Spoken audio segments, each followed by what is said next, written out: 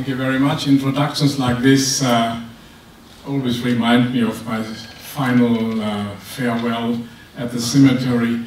They always speak good things about you, and everybody knows that cannot be all, but I will share the rest not with you. I need 45 minutes to take you on a rather complicated journey, and I ask for your forgiveness that I have a long introduction. And that is not because I love long introductions, it is to set the scene, to show what frame we have today if we talk about Erich Fromm and his impact on human beings. Today is a very special day. Never before in human history did we have so many people living on Earth. Never did we have such a high average income. Never did we produce so much waste. Never did we have such income disparities. The problem is that we still have 220,000 people every day added to the world population. And that's not the problem because they are human beings. That's a welcome thing. The fact is they all are on a catching up development paradigm. In other words, the poor people in India want to become one day like the average German or the average Swiss. And we know that this is, from the resource base of the world, not possible.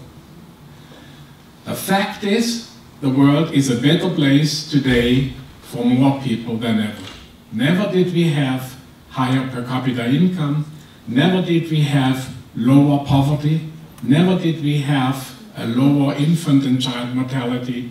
Never did we have less mothers dying by giving birth. Never did we have more girls in school. And the risk of dying for everyone is significantly lower than it was 50 years ago. However, this came at a price. We are using much more resources than we ought to use, and there is something called the Earth Overshoot Day, and that gives you the date. It's this time in August, where the world population has used up the resources that should be available for the whole year. So the material footprint, the carbon footprint was rising. Biodiversity is shrinking since many, many years, and by the way, it's one of the not acknowledged issues. Everybody talks about climate change. That is a process, and it's a destructive process, but it's going slowly. What we are having with regard to reduction of biodiversity is a rather fast process, and we don't even know what we are destroying and what we are losing because we have not even identified what it is all about. We have a relatively clear relationship between the emission of carbon dioxide and the rising temperature. And you know, there are people in the world who don't believe that this is a correlation. Well, humanity has two ways of learning. One is enlightenment and one is pain. And I hope that pain will not again be the one that teaches us. There are planetary boundaries.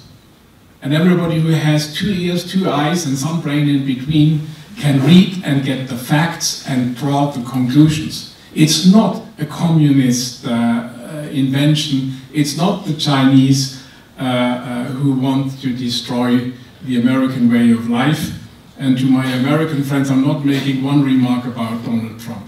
The point is, we know much more today than we make part of our decision process, and I'm going to talk about that. We have more droughts than ever, and we have that in places that never had droughts. We have more floods than ever, and they are in places that never had floods. We have more migration, and I can only tell you, these are the good old days. There are a lot of people waiting for an opportunity to come to Europe, and I'm not so sure whether we will apply very humane methods and procedures to manage that. Social unrest is rising. And I will come later on to the Agenda 2030, this Agenda for Sustainable Development. this is a very comprehensive societal reform with a lot of social and political impact, and yet the ecological dimension of it is 99% of the discussion. We have rising social unrest, and we have an underrated social capital erosion. Social capital you can define as networks that are kept together with shared norms and values and understandings, and they facilitate cooperation amongst people. You can say social networks and the norm of trustworthiness and reciprocity that creates social capital. And you know, the American scientist Robert Putnam has basically said, if you lose social capital, you are bowling alone. And what we do not want to do is bowling alone. We have a lot of what Erich Fromm would call an insane society. We have market values and prices that have penetrated much more aspects of human life than ever before. In many respects, market thinking is not only governing demand and supply in the economic sphere, but in practically all other societal spheres. The utility value that discussion was brought up by Erich Fromm of a person determines his or her value as a human being. Those who can be used in our system are regarded highly. Those are presumably cannot be used are not regarded highly. We stand at the beginning of a technological change, and the globalization with that change will result in an increasing pressure of less educated workers and on their wages in industrial countries. And if you look at the United States, the real minimum wages in the United States have fallen since the 1980s. Last but not least, we have increasing time pressure and workloads on employees, increasing stress, resulting in a rising number of burnout illnesses. We have an increasing indifference to values if it comes to walking the talk. You find a lot of people who talk about values. You know, these are important things. Fairness, justice, solidarity. But if you ask them, what exactly are you doing to implement that in practical work or in your private life, the answers are not very convincing. I can only recommend to you the book of Michael Walzer called Thick and Thin, where he basically says it's very easy to kind of positively associate with values, freedom, you know, fairness, whatever it is. But if you break it down and operationalize it, what exactly does that mean for what you are doing in your job, in your business, as a father, as a mother, then things become much more complicated. Last but not least, that's at least my impression, we have a what's in for me attitude much more than we have how can I help. And that has to do with social capital. And by the way, social capital is something you only find out when you lost it.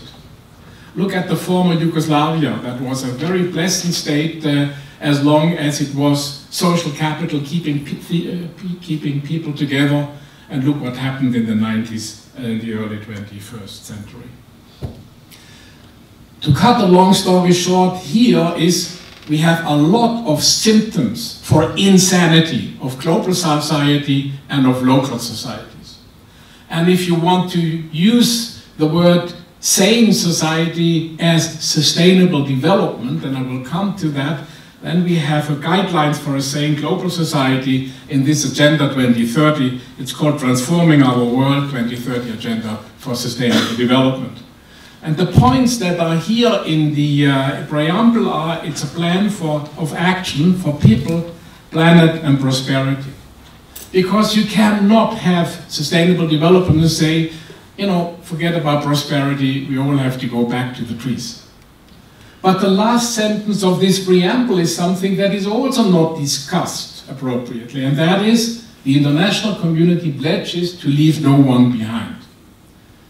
If you ask somebody, a CEO or a president of the board of a multinational corporation who on its website commits to the global agenda, what exactly are you doing with regard leaving no one behind? You get a suspicious silence. With 17 goals and I could talk 2 hours on that, which I will spare you. The 17 goals are kind of the concentrated wisdom that the international community had on 25th of September 2015, despite the fact that a lot of these things are not really compatible. You cannot have, on the one hand, responsible consumption and responsible production. On the other hand, you can, you can encourage Africa, sub-Saharan Africa, to do more industrialization. But just look at 2 things. Look at number 10, reduce inequalities. And inequality is not only a financial affair. Inequality of access to health, to education. Inequality, not the same opportunities.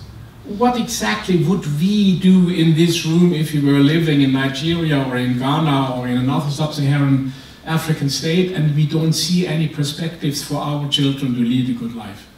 Would we try to go somewhere else? Of course we would. So let's be very careful with judgments on that. Sustainable cities and communities. There are a lot of things that also can be analyzed through a filter of the collected wisdom of Erich Fromm. And by the way, I think he has a lot to offer in this regard. If we look at the Sustainable Development Agenda, one of the questions that comes up is, what is a good life? This is a picture out of one of my former African programs where I asked school children, what is a good life? And they said, breakfast, lunch, dinner, toilet, bath. Give me 5. If you ask young people in Berlin, it's probably a different thing. Now, if we say that we are overshooting the material footprint, the carbon footprint by August, it's not the poor in sub-Saharan Africa and it's not the poor in Southeast Asia. And if we allow them to grow, it simply means by arithmetic, we have to kind of reduce that footprint. And that has to do with the definition, what is a good life? If we discuss this societal reform process of the Agenda 2030, or what I say, guidelines for a sane global society, we also would have to discuss who is responsible for what, who is accountable for what. I was working 40 years in a leadership position at an international company, and at the same time I was doing 30 years as a professor at the University of Basel. If you talk to managers, they will say more and more and more is shifted over into the entrepreneurial field that is not our business. Those of you who know Milton Friedman, who says the business of business is business, just learn from me, this is half the quotation. The other half of the quotation is, as long as it stays within the rules of society, and the rules have changed since Milton Friedman was writing this book. But exactly what do we expect from politics? What do we expect from education, from family? What do we expect from NGOs? And then what are we expecting from business? And Karl Schlecht is insisting that we should not expect something from business. We should expect something from the leadership personalities who run business. So what would that be? If we talk about governance, it has to do with participation, it has to do with rule of law, it has to do with responsiveness, it has to do with equity, it has to do with a lot of people that are part of good, governance, so to say. And while I was waiting here for you to come, I looked at the different posters and I saw a quote from Escape from Freedom that I want to read to you. Fromm says, I feel the political process depends on how much of the truth we know, how clearly and boldly we speak it, and how great an impact it makes on other people. Now, that's politics, but that's not only politics, it is business.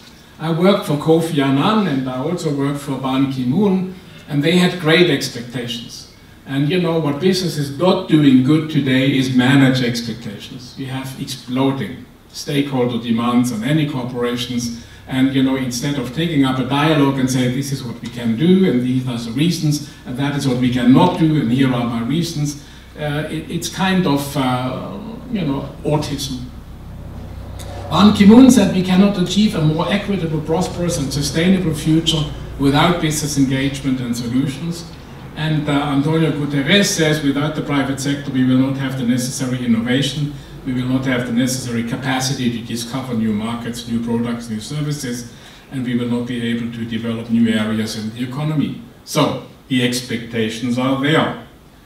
That's the public image that a lot of companies have. If you put a university student on business and ethics, or on responsibility of corporations, or on sustainability, you find pictures like this. One can say, yes, for the media, bad news are good news, but, and yes, I am convinced that this is the exception to the rule. But you know, today, if you ask people who is working in the best interest of society, only 52% businesses. And it is not a consolation that only 43% say government is working in the best interest of society. Because the same people who are skeptical towards business want regulation from the government. The consolation here is that the lower part is the general population and the higher part is the informed public. It's those who read the Frankfurter Allgemeine, the Handelsblatt, or what New York Times, not Fox News. Sorry. The point is here that you have informed people who have a more differentiated judgment than not so informed people. But basically also, if you say what leadership is credible, only 37% of the people asked in 28 industrial and emerging economies say, I trust CEOs, and 29% trust government officials. Where do we go from here? What kind of leadership do we need? What has to be different? And you know, coming back to Fromm, Einstein said, we cannot resolve the problems we face on the same level of consciousness and by using the same kind of thinking we used when we created them. So we have to find a new development paradigm. It's not the old that we had in the 50s, 60s and 70s in our countries. And there, Fromm has a lot to say. And a lot of the things that you basically would need to create that new kind of approach for solutions has to do with not exploiting each other, nobody using for purposes different than his own human powers, you know, to put man in the middle of development and not subordinate him to economic development. It has to do with personality, with character items like greed, exploitativeness, possessiveness, narcissism. You know, we know the diagnosis, and we know, that this is not particularly new. Exactly the last point here, a society that furthers human solidarity and not only permits, but stimulates its members to relate themselves to each other lovingly. That's basically what you would need for sustainable development, because we in the North have something to give up that others have the same opportunities for a gainful life in the future. The business part, the business contribution is very important, but it's also important to say it must be, that's the new word within the United Nations, co-creation with others. You know, for example, the prices would have to tell the ecological truth. Our gasoline prices, our oil prices are a function of the competition between Iran and Saudi Arabia for the predominance in the Middle East and have nothing to do with the prices. Forget about the collateral damages that are created by the emission of CO2. You know, but a state could change that by putting a levy on it and kind of say, we use this levy for the development of new technologies or for whatever it is. Very important, and Karl Schlecht has that over his bedstead. When he goes to bed, he reads that the last time, and when he wakes up, he sees it for the first time, and that is, it's real people, not legal entities, that make decisions. And yes, indeed, you know, it's the management, it's the leading personalities that have a decisive influence on what's happening, because they define the values that companies say are non-negotiable. They determine the mission and the goals, and particularly beyond the short-term financial goals that a DAX company or a Dow Jones company has to deliver every 3 months. A company leadership is defining the normative standards that operationalizes values and goals in a different and specific context. It's the code of conduct and it's the corporate guidelines. By the way, if you have time and if you're interested, read the encyclical letter of Francisco's Laudato Si. It's not only state-of-the-art with regard to content, it's also a wonderful language, and basically the message is it's a normative duty to behave sustainably. It's not something you can do or you cannot do. And the problem with business is you will have to invest something today for a return on investment in the future where you are no longer CEO. And by the way, it's not related to your bonus. So we must talk about incentive systems, we must talk about personnel policy, we must talk about management development and management education. It's a very comprehensive package if we think this is serious and if we take it serious. It's also, what kind of people are we hiring? What are the criteria that we put on them? What kind of people are we promoting? The reality is, I have not seen a CEO being promoted because of his high ethical standards. It's people who make a lot of turnover, it's people who make a lot of profit, and I haven't seen one press conference where a CEO says, this year our profit is a little smaller because we invest in the future, basically metaphorically say that the Seychelles are not sinking in the water in 30 or 40 years from now. This is not part of managerial logic. By the way, it's not part of political logic to do something today on your present constituency if you want to be re-elected in 3 years from now. So, it's a new paradigm, it's a new way of explaining, and how can we achieve that? The value management process that is done in a lot of companies can be used for that. The most important part is at the very top. It's there where the top management says, this is important for us, these are the non-negotiable values, and whatever happens, we are not going to violate them. Once you have defined that, then the rest is basically application of your value judgment. I don't know of one single company who has taken the board or the top management in a meeting in seclusion for a day or two and say, we have the Agenda 2030, we have 17 sustainable development goals, we have 169 targets. What does that mean for our company? SWOT analysis, where are we strong, where are we weak, where are opportunities, where are threats? It's not done. It's basically given, with a few exceptions, Paul Pullman and Unilever is one of them, it's given to the public affairs department or to the communication department. And also about that we could talk for hours. If you want something happening that is different in the Einstein sense and that is approaching what Erich Fromm was telling us, is a sane society, you will have to sit back and say, reflect on what is important to us. It's not only what is a good life, what's important to me. There's a lot of information. One of it, a terrible one, basically. But there is somebody who made about 5,000 interviews with people on their dying day. And he asked them, what was important? And it was never a material and financial issue. It was relations, it was love, it was children, it was community. Somehow it's a bit late to learn that. There are better opportunities. But the point is here, if a company says, it does not make sense that we destroy the ecological foundation for our children and their children, it doesn't make sense that we destroy social capital, what does it mean?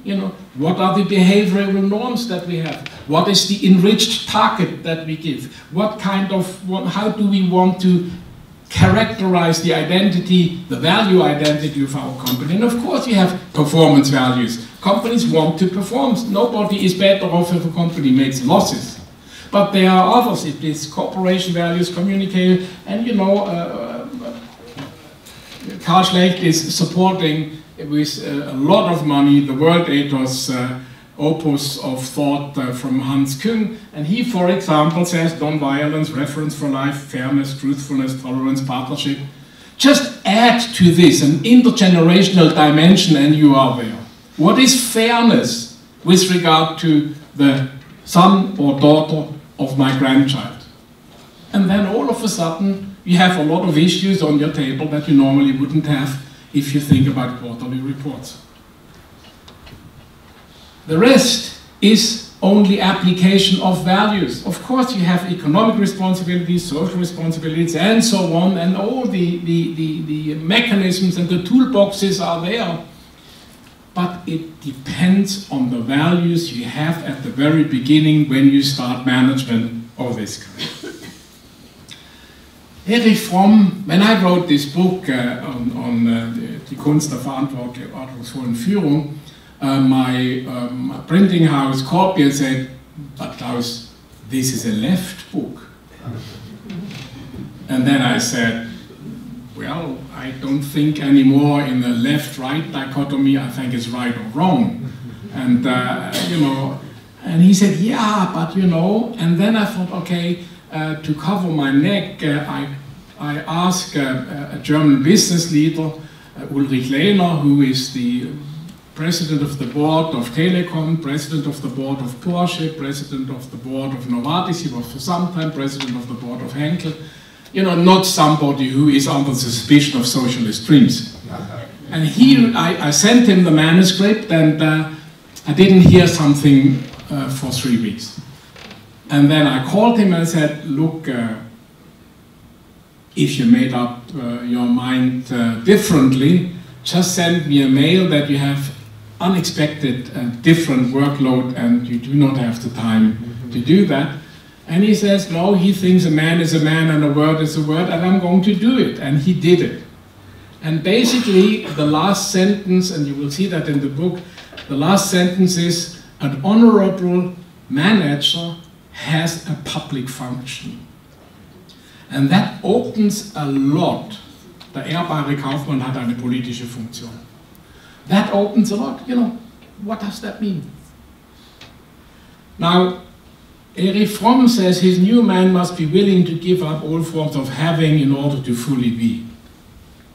A bit difficult for managers. He bases his sense of identity, his confidence on faith in what one is, on the relations, on the interest, on the love, on the solidarity. That's easier. That's easier. Except the fact that nobody and nothing outside oneself give meaning to life, that they learn very often after their career, which is a pity. Find joy in giving and sharing, not in hoarding and exploiting, to reduce greed, hate, illusions. I'm an optimist, let's say this happens. And then love and respect life in all its manifestations. If you take this serious and think of the reduction of biodiversity, we are in a real big massacre. And by the way, everybody now is looking at the World Football Cup, and I am too. The fact that there are, while we are sitting here, dying children in Yemen is not part of the public consciousness anymore because it's not part of the press reports anymore. So, you know, sanity. Now, the last part is the most difficult, and that has to do with, you know, love as a leadership quality. And I did not put a question mark behind that. The fact is that there is hardly any word that is more ambiguous and confused than the word love. If I would tell anybody I love you, I'm likely to end up on the Me Too Facebook sites, which I don't want. Love is a very specific feeling, and you know, it was Erich Fromm's achievement to kind of to differentiate, to unpack it. And he says care, responsibility, respect, and knowledge. And I want to go into that and say, okay, let's assume we have a manager who wants to use love in management. Fromm defines care as active concern for life and the growth of that what we love. That's much more than due diligence. Due diligence is, are you complying with law and with the internal rules? If you want to support growth of what you love, that's a real big job. Care means to recognize people's needs, to strengthen their personality, values, self-awareness, to motivate them through emotions and shared values. And that makes leadership qualities very different from manager qualities. You know, that's not a different word, that's a different dimension of approach. Management by fear is something that is practiced in a lot of companies, and by the way, in a lot of universities too. That we exert pressure and say, if you don't kind of deliver, off you go. And indeed, this has in the short term an impact, but it destroys people and it has a disastrous impact in the long run, because the best people who can afford to go will go. And the point is here, there is a return on investment. There is a clear and measurable relationship between employers feeling at home, feeling valued, feeling supported, and his or her motivation, contentment, and willingness to perform. And this is empirically validated, so this is not speculation and it's not wishful thinking. Sense of responsibility. Those of you who know business ethics or kind of corporate dialogues will know the word stakeholder dialogue. Stakeholder is people who either have an interest in the company or the company has an interest in them because they need them to be successful. Fromm defines sense of responsibility as my response to the needs expressed or unexpressed to other human beings. To be responsible means to be able and ready to respond. Just lean back for a second and contemplate how often did you care about somebody's unexpressed needs? I didn't very often. You know, obviously we need expression. In responsible business context, it has a huge importance. You know, it has responding to customers. You can only have a good performance in your business if your customers trust you because you respond to their needs. Employees, the same thing. Shareholders, of course shareholders expect a return on their investment. That's not the question. The question is the relationship between that response and everything else, and the legitimacy of achieving that profit. Responding to civil society and other stakeholders, an enormously difficult thing. Companies would have to say, you know, this is what we regard as our stakeholders, because there are too many stakes out there, and everybody of the stakeholder has the opinion his or her stake is the single most important in the world. And that means no company in the world can respond to all stakeholder demands. But responding implies listening. My grandmother always told me, Klaus, God has given you 2 ears and only 1 mouth. Act accordingly. Sometimes I forget. The point is, you know, only if you really care what somebody says will you learn.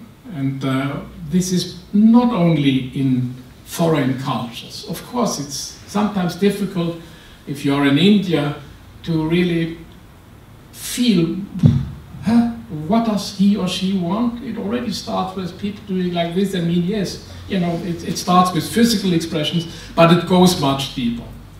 Listening to people, what exactly is bothering you, instead of saying, pull up your socks and go back to work.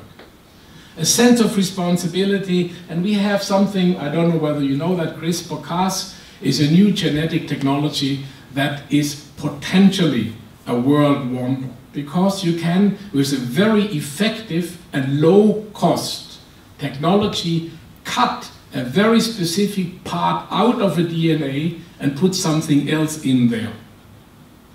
Of course, you can use that for good. You can create rice varieties that are resistant to salt water by taking out the mangrove gene that manages salt and put it into rice. Yes, you can do that. You can prevent trisomy 21, or you can, you can do a lot of good with that. And every technological progress that has a big positive potential has a big risk. That's Hans Jonas in his book on responsibility. He asks for a heuristic of fear. Just use the same energy that you put into your prophecies and wishes and hopes in what could happen in the other side.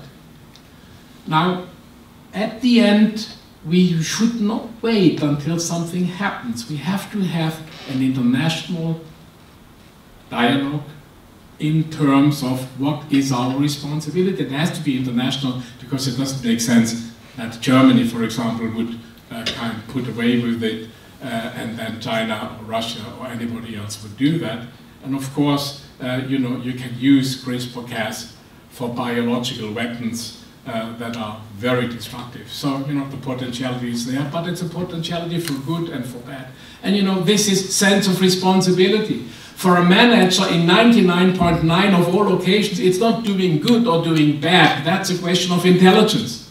It is, if I do this, I have these risks and these opportunities. If I do that, I have other risks and opportunities. And it's the balancing of risk-opportunity equations that makes a wise decision. Respect for others. Fromm defines it as to see a person as he or she is, to be aware of his or her unique individuality. Respect means the concern for the other person should grow and unfold as he or she is. Enormously demanding. It has to do with perceiving the otherness of other people, not as a pain in the neck, but as an enrichment. I find that something sometimes very difficult, to be honest. There are very other people in the world. But the basic thing is, are we always seeing the human being behind the person that has a specific role or responsibility or duty? And if we do so, are we aware that we have much more in common than what separates us as human beings? Non-discrimination. If you want to really find an interesting book, go at the European Commission website and download the book on discrimination. It's about 500 pages. I wouldn't know how many discriminatory possibilities we have. By the way, if you enroll at the University of California, Los Angeles, you do not have, as it was in my age, sex, male and female. You have 6 different opportunities. I must have missed something in life. The last point here, cultural respect and ethical musicality. Cultural respect is very important because there are good reasons that people under certain conditions behave like this. And if the conditions are different, then of course, what's culturally right or wrong is different. Ethical musicality, do we have the sensitivity to find out what happens? And that brings me to knowledge. We all very often hear that we are living in a knowledge society. And, people in this room are an absolute elite because you chose to be here instead of looking Denmark playing against Argentina, or Croatia playing against Argentina, or having a drink under den Linden. But again, what Fromm says, can I transcend the concern for myself and see other persons in their own terms, without the filter of self-interest, without the consideration of utility, prejudice, and given hierarchical structures? I had a very funny experience. When I stopped working for Novartis, about half of the people who called themselves my friend lost immediately interest. Because I had no longer the opportunity to give things away, It's amusing because, any normal human being finds out pretty soon whether a friendship is serious or not. And a friend in need is a friend indeed, and that is a different thing. But the point here, and that is another copy horse of Carl Schlecht, is constructivism. We all construct our own individual realities. We see the world through the rucksack of our experience, of our socialization, and if you have different experiences and different socialization, you see the world differences. It's very much Marx's remark on that the consciousness of man is not determined, it's not the consciousness that is determined their existence, it's the existence that determines their consciousness. Or in American terms, where you stand depends on where you sit at the table. Now, constructivism is a very, very challenging affair, because you want to find out, why are you thinking like this? Why does he or she see the world totally different? Most of the people are of the opinion that the way they see the world is the only way you can see the world, without forgetting that, they construct their own reality. And if you have your boss having a totally different reality, poor you. You must either think he's totally crazy and then you better leave, or you would have to tell him, I respect your view of the world, let me tell you my constructed reality, and try to understand, which is enormously difficult. Last but not least, you people, the young ones, will have to learn until your dying day. Knowledge we have to, if somebody studied in 1960 or 70 and made his exam, in a lot of faculties, his or her knowledge today is invalid, full stop. And that only means, you keep on learning, you learn new things, and you try to forget old things, which is much more difficult than learning new things. But knowledge is always time-dependent, it's always provisional, and this is why we always have to be cautious on how we argue.